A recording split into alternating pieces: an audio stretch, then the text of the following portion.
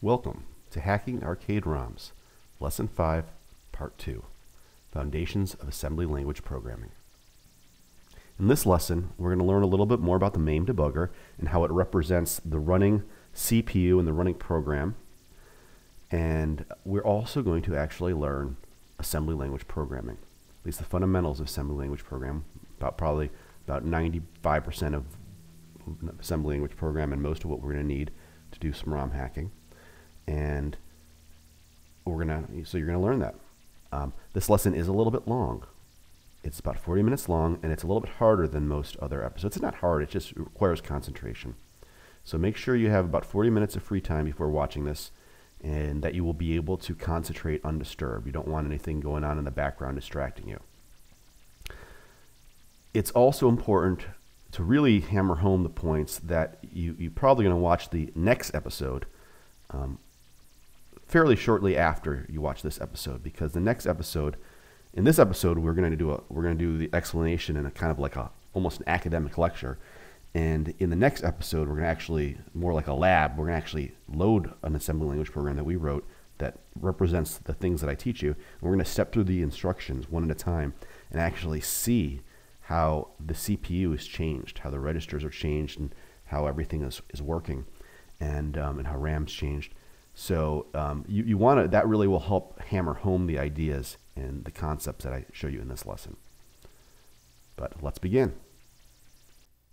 So in the last part of Lesson 5, we started on the road to making a free play ROM hack. And we determined that there is a value in RAM that holds the credits. And we want to be able to alter the ROM code so when the system starts, after it's done with its initialization,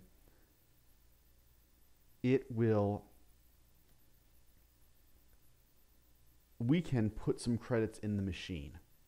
And then later on, we'll learn how to hack the ROM so that when you play a game, you don't actually lose credits. Normally, when you play a game, you start a game, you lose a credit. We'll hack that, so then we'll have infinite credits. Or we won't have infinite credits, but we'll never lose credits. So we'll always have credits to play. However, before I can teach you how to do this, I have to talk about assembly language programming on the Z80 and basic CPU architecture and assembly language programming in general, and a little more about using the debugger. So we're going to actually just step aside and learn some theory here, but we'll do some hands-on stuff too, so that'll be fun. And I'm going to teach you the fundamentals, the basics of assembly language programming, specifically for the Z80 CPU. And if you're thinking, whoa, I'm not even a programmer. If you've ever heard of assembly, you know most people think of it as scary, arcane knowledge that only wizards use. And that's true and false. It's not many people use assembly, and usually the ones that do are really good. But the thing is, assembly is not hard. It's really, really simple. That's the problem. It takes forever to do anything complicated in assembly because each assembly instruction does such a tiny bit, very simple instructions, and it's also very easy to screw up things. So normal people don't, programmers, computer science people don't program in assembly unless they need to, and there's a very few part of the population of programmers that need to actually use assembly. In the old days, when they made these video games, programmers wrote assembly directly. Nowadays, we have other languages like C or C++ or Java or Python. That is a lot easier to use. But for the purpose of hacking ROMs, we're not going to do anything complex. And we have to know assembly to hack ROMs. So you are going to learn more than, by the time we're done with this lesson, you will know assembly, which most programmers, people who have degrees or careers in programming and computer science, don't even know. So I think that's kind of cool. And you're going to find assembly is not hard. It's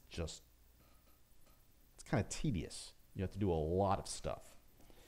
And you're going to find out that computers actually don't ultimately do much.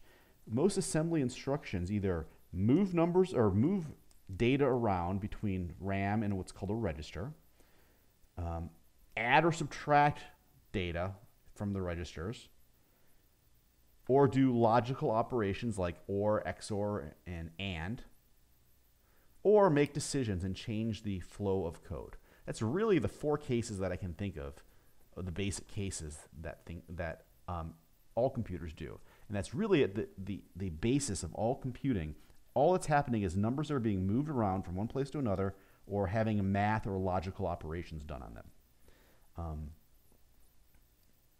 So that's pretty cool. Now, before we talk about assembly, though, I want to talk about this debugger, this MAME debugger a little bit. So we've used it, but I haven't shown you much about it. It's time that we talk a little bit more about the debugger. So what's happening here is this window here shows you a couple things. This left part of the pane shows you, and I'm actually going to hit F8. If you hit F8, I'm sorry, you got to click into the screen and then hit F8. It pauses the game when it hits what's called a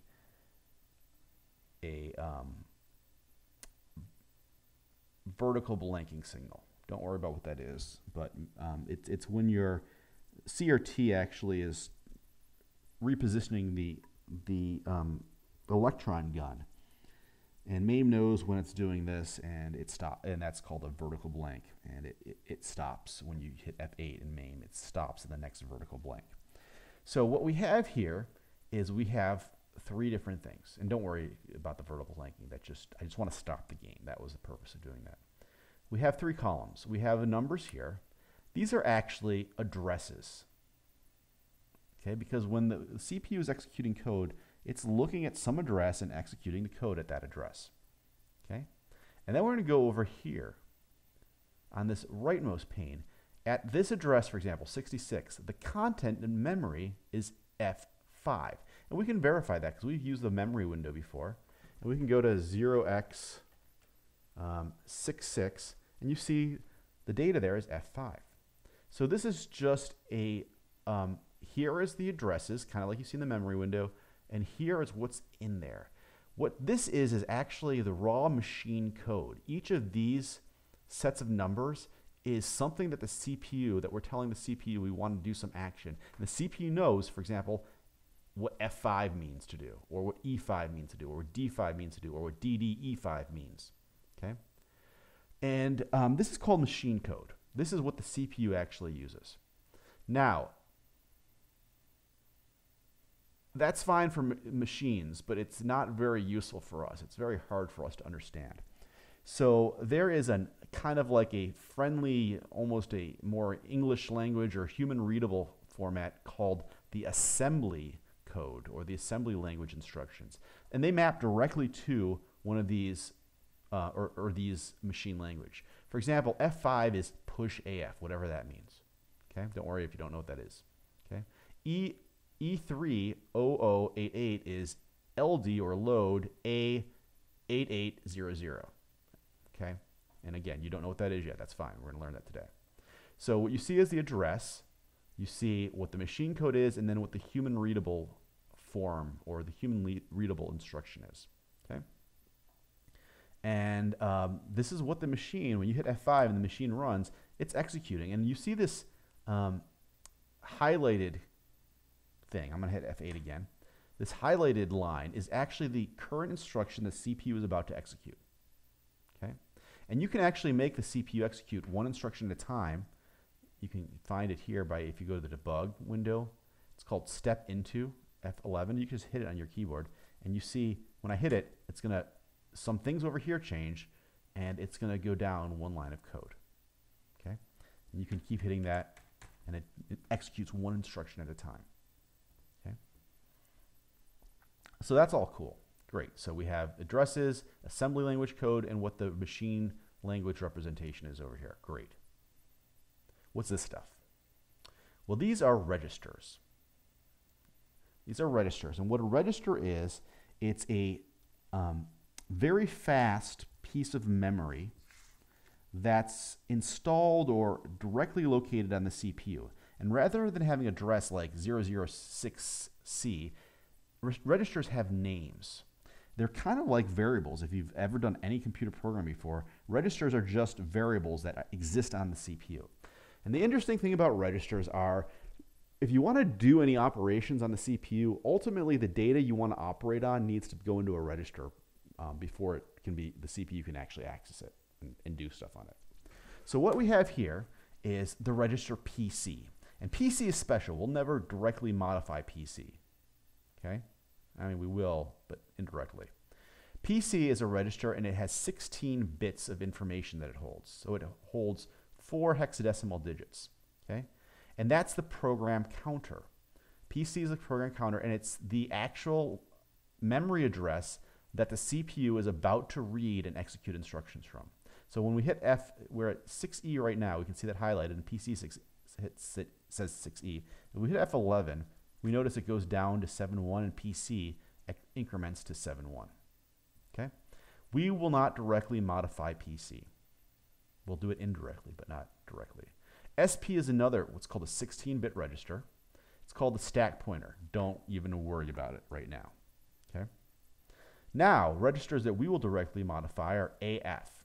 AF is actually a combination of 2 registers. There's register A, which holds 8 bits. Just so these 2 hexadecimal digits.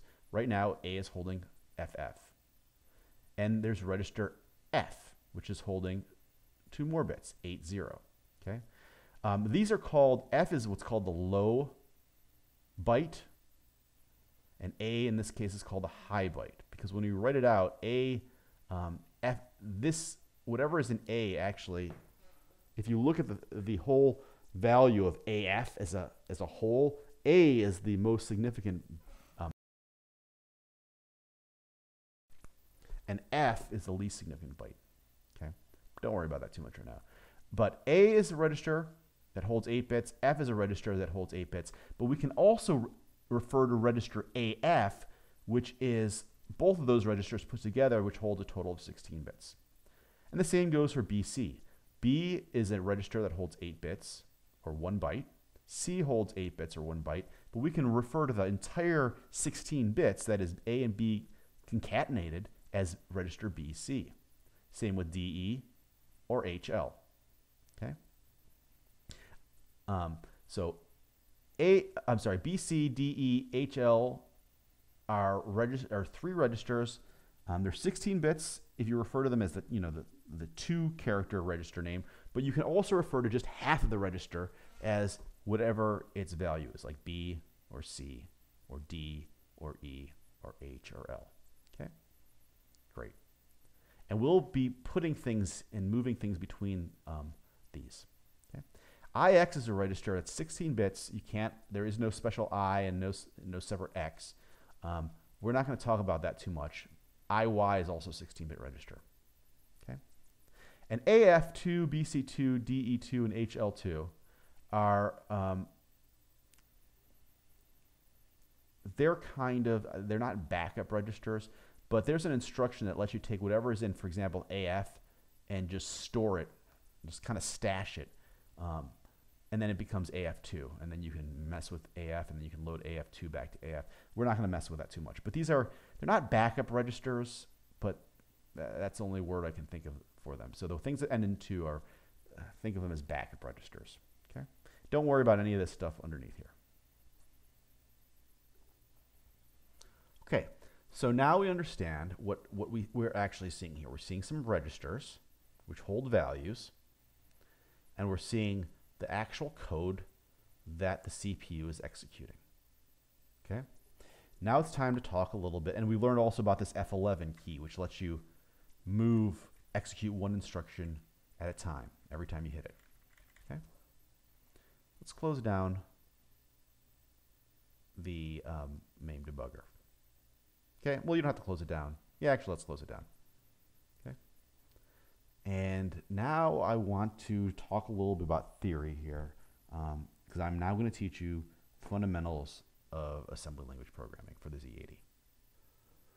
Okay, so every CPU in the world has its own machine code or machine language, and every CPU has different operations or instructions that it can natively do, tasks that it can do. Most of, if you have an Intel CPU and you have a PowerPC CPU, they have different internal machine language and internal instructions. Although there are a bunch of common instructions that everything's going to support probably, okay, because they're important. Okay. Ultimately, any assembly language, today we're going to focus on Z80 assembly, is not like other high-level languages such as C++, Java, Python, Perl. Okay? As I mentioned before, the assembly language code, each individual instruction does something very simple and very small. Okay?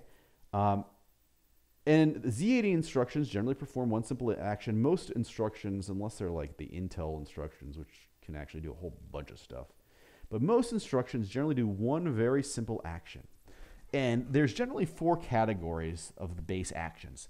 You can move data between RAM and CPU registers. That's called a load. Or you can, generally it's called a load when you move data from RAM to a CPU register, and a store when you move data from a CPU register to RAM.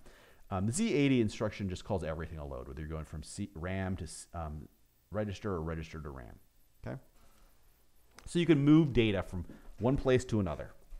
You can do basic math, such as add, subtract, and increment and decrement. Okay? Some CPUs support things like multiply. The Z80 has no multiply or divide. You can do add or subtract, and then there's 2 separate versions of add called increment and decrement, which just adds exactly 1 to whatever the register that you're dealing with. You can do logical instructions like AND, OR, and XOR. And we're not going to talk about, if you don't know what AND, OR, and XOR is, you probably want to just Google that real quick. We're not going to really talk about logical instructions, but it gets important eventually in computer programming. For most of the things we're going to do, it's not a big deal. The only thing I'm going to show you is a shortcut that XOR allows you to do to quickly make something into 0.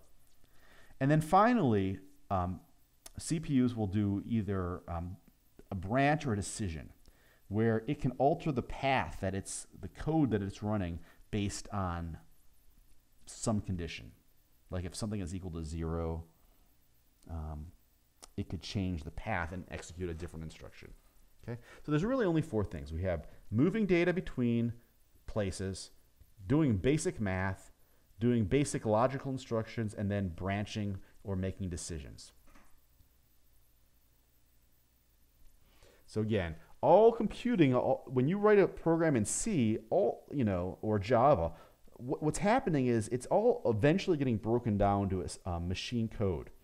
But what's called the compiler or the interpreter, depending on what the language is, it's doing all this, making of all this assembly code that we're going to talk about for you, so you don't have to deal with it. Because there's assembly code, since everything does just a small, tiny bit of work, you end up, it becomes very long to write because you have to do a lot of things to get anything done.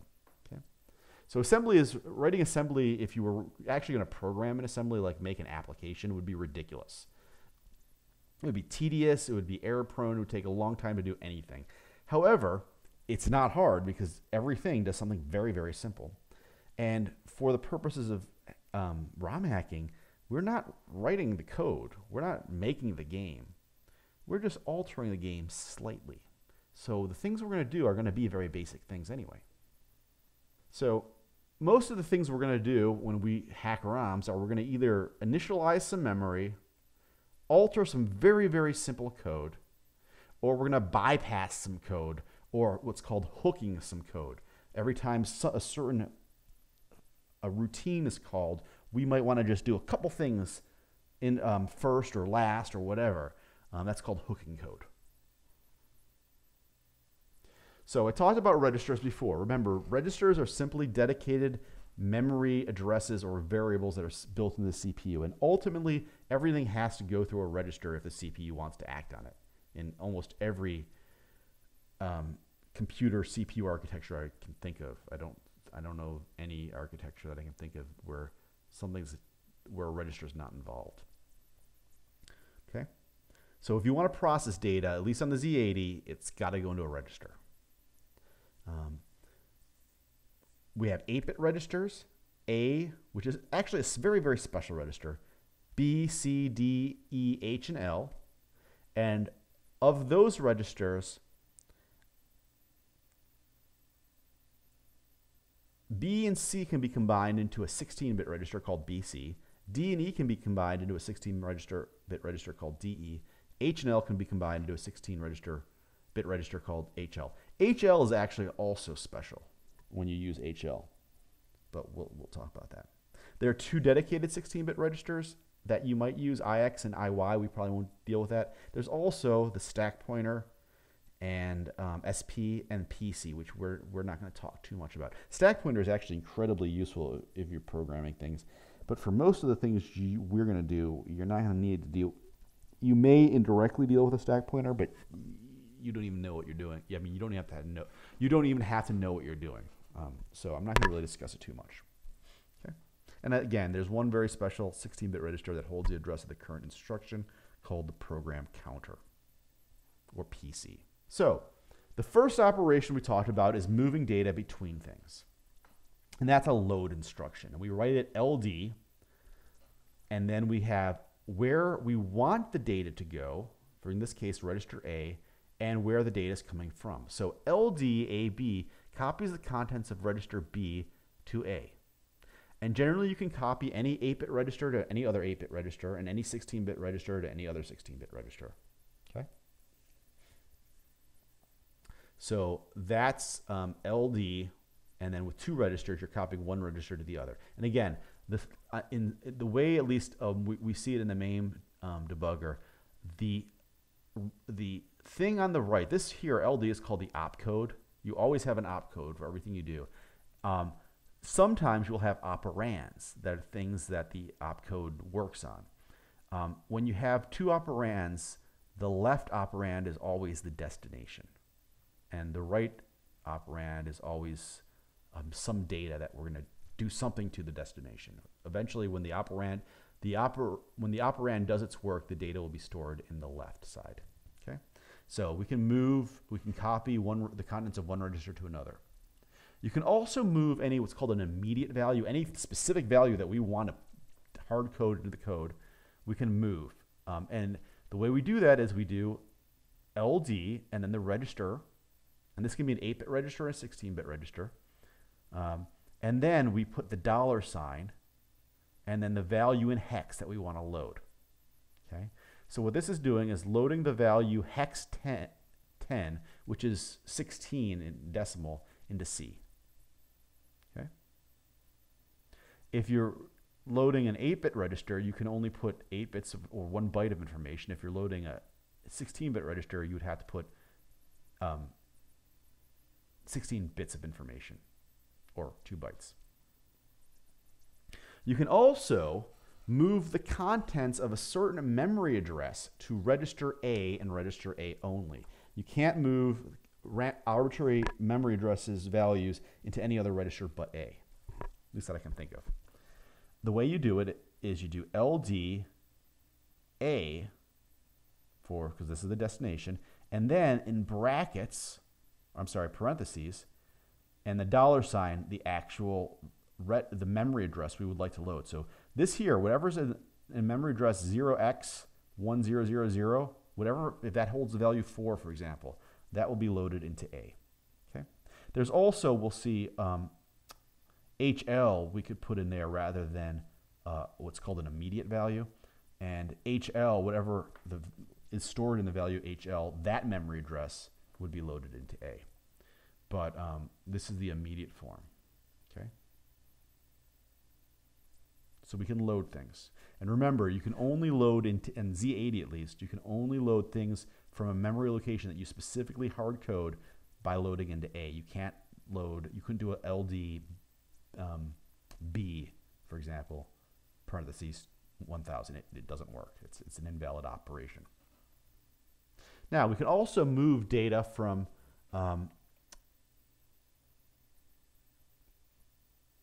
registers into memory. But it's a little more restrictive than the opposite way.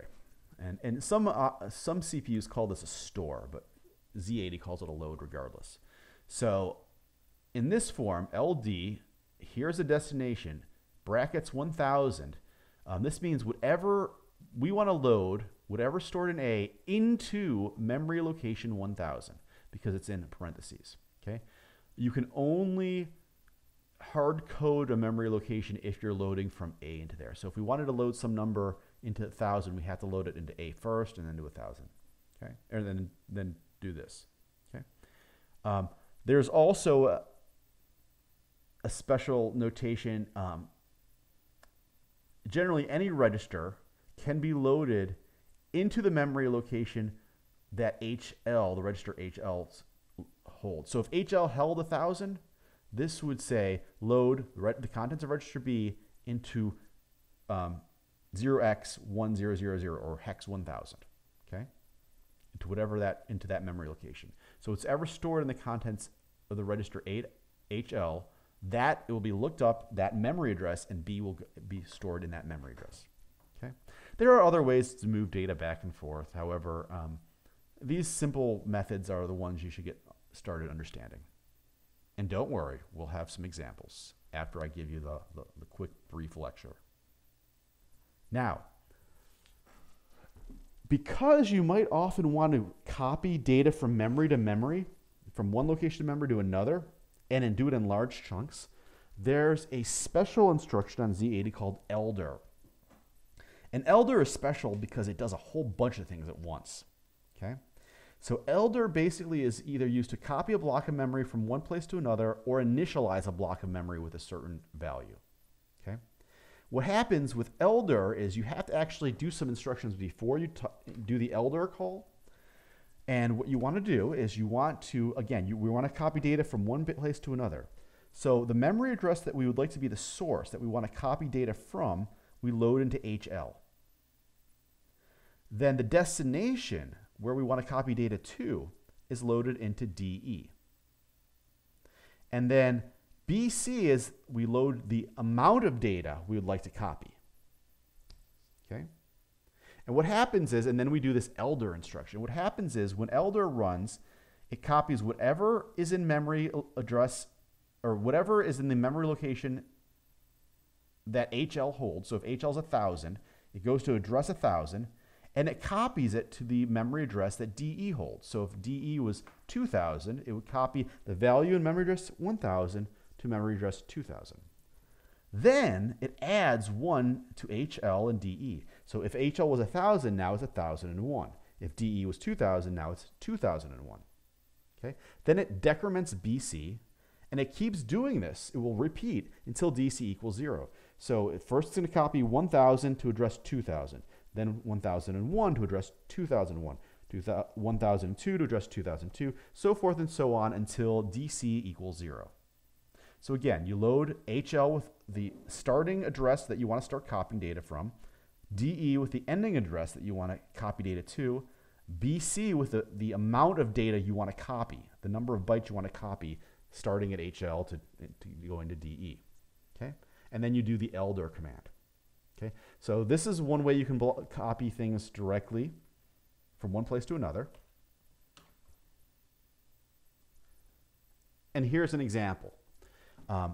If I did LDHL 1000 hex 1000, LDDE hex 2000, LDBC hex 100, and elder, by the time elder is done, all the data from address 1000 to 1F, oops, that should be 10FF, is copied to 2000 to 20FF. I missed the 0 there, and I apologize for that. Now, elder is also used to quickly initialize memory or set all memory to a certain address or a certain range. And you're going to see this notation used or this format used a lot in a lot of video games that are Z80 based, especially when you want to start up and initialize memory or test memory. What you do here is rather than making HL and DE be far apart from each other, you would make HL be one address. Then you make DE be exactly one one location higher than HL. Then you make BC the number of bytes you want to copy. And then you load into HL whatever value you want, you load into the memory address that HL stores whatever value you want to what you want to initialize everything to. So if I want to initialize everything to 0, I would do LD HL0, or in this case, because HL is already L is a low byte is already 0, I can just do LD HL. So 0 would be copied into address 1000. And then when elder runs, it's going to copy 1000 to 1001. So 1000 had 0, now 1001 will have 0. Does its incrementing, then it will go to 1001 and copy that to 1002. And since we just wrote 0 into 1001, then it will go to 1002. And then the next iteration, 1002 will have 0, HL will be 1002, DE will be 1003, and again, 0 will be copied into 1003. So it will do this FF times in this case. So we will write, effectively, by the time we're done, we'll have filled up from hex 1000 to hex 10FF. And all of them will be whatever was we assigned. In this case, it was 0, because again, HL was loaded 1000. The low byte is L, so we load 0 into HL. But I could have just loaded anything into HL, right? It would take a couple more steps, but I could have done so. Okay. So you're going to see this kind of thing a lot, especially in startup code. Now, what other operations do we have besides loading? Well, we have math, right? Simple math, adding and subtracting. Now, on the Z80 CPU, it's special because you can only add things to A, register A, right? You can't arbitrarily add register B and C, for example. Everything that you add has to be some register and register A. So the result is always stored in register A. It's called the accumulator register because it accumulates values. So, for example, add AB would add the value of B plus A and then store it back at A. So this effectively add AB is equal to whatever's in A is equal to whatever's in A plus whatever's in B. Okay? So you can add a register to A. You can add what's called the immediate value to A. For example, here, add A and then hex 7 would be whatever's in A will now be incremented by 7. We'll add 7 to whatever's in A. So if A was 1, we add 7, then A is 8.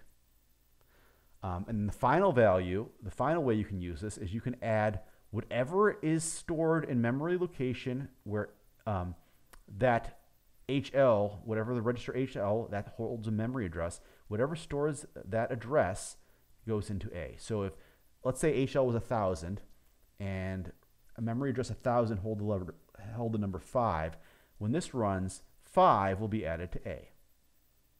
Okay? And don't worry, again, we're gonna see these in action. So just try to bear with me and understand what I'm talking about. So you can add things to A. You can also subtract things from A. And the format is exactly the same. Everything with with adding works exactly the same with subtracting. It's always, we're subtracting and storing the data to register A. We're subtracting from register A and storing the data back, or the value back into A. You can subtract a register, an immediate value, that is just a number that you put in, or the contents of whatever memory address is stored in HL. Okay, so that's just the same. There are two special things you can do called increment and decrement. You can do this on any register, and it's special because you could think, well, this is the same as adding. Increment A is adding 1. Incrementing a register adds exactly 1 to whatever the contents of the register. Decrementing subtracts exactly 1. However, rather than just doing it on A, you can increment and decrement any register. Okay? And this is actually, it's got its own special instruction because it's so commonly used. You actually often just add exactly 1 or subtract exactly 1 from a register, computer programming.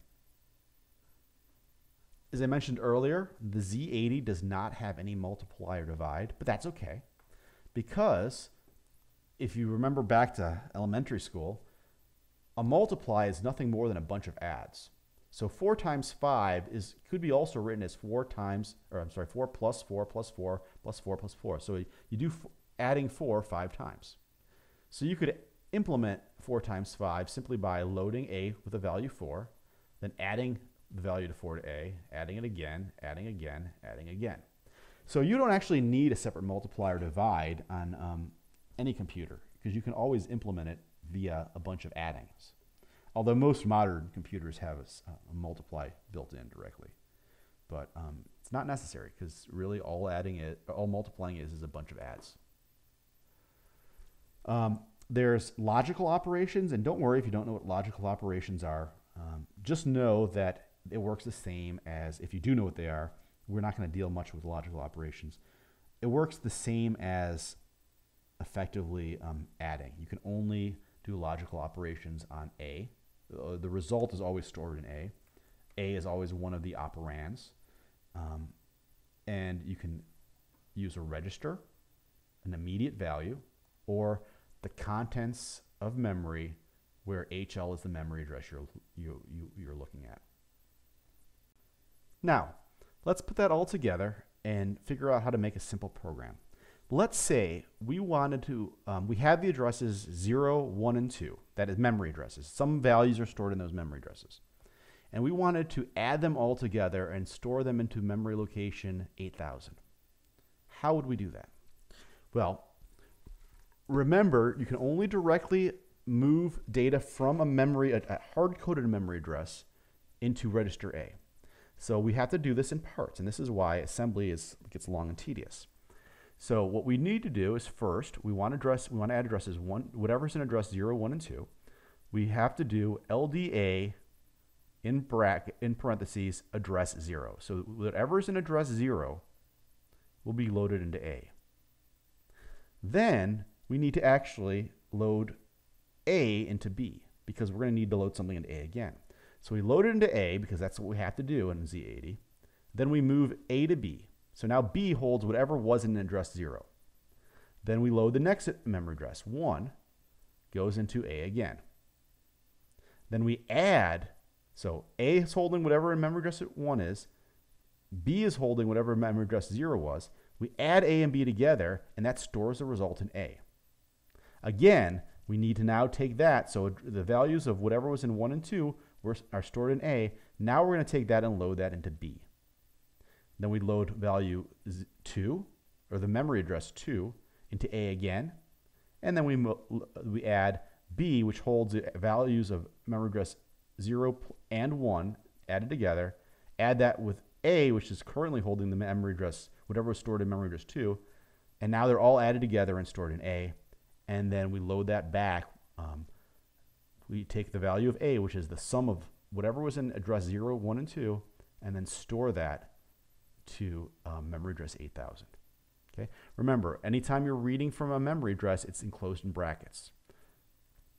And you can have a what's called an immediate value here, where you type the address, that you hard code the address, or that could be a register in brackets. And depending on the instruction, not all instructions will let you, again, move an immediate value to a register. But that's a simple program. So good. Now you have the fundamental knowledge of assembly language programming. That's all it really comes down to, is this. Okay, there's actually jumps and branches too, but we'll worry about that later. Okay?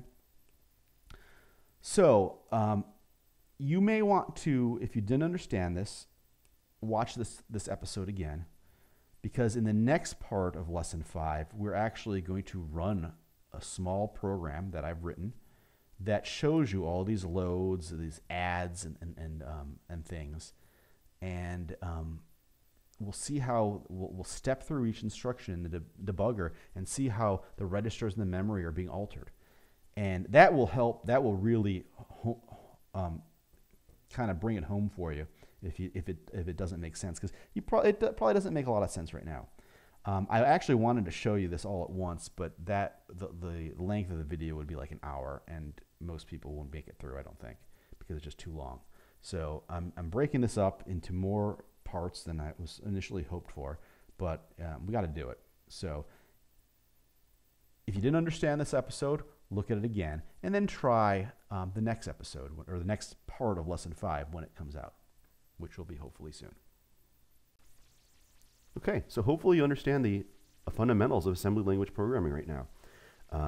It's okay if you don't fully understand it. The next lesson is going to actually, we're going to step through these instructions that I've shown you and actually see how it works and the CPU and how things are changing. And that will really, hopefully, hit a light bulb and make things a little more understandable. However, if you're really confused, go back and watch the episode again. But if you don't get it, don't give up. The next episode, I think, is really going to help you out. Now that you have the fundamentals, things should click once you actually start seeing these instructions and what changes in the CPU. All right. See you next time.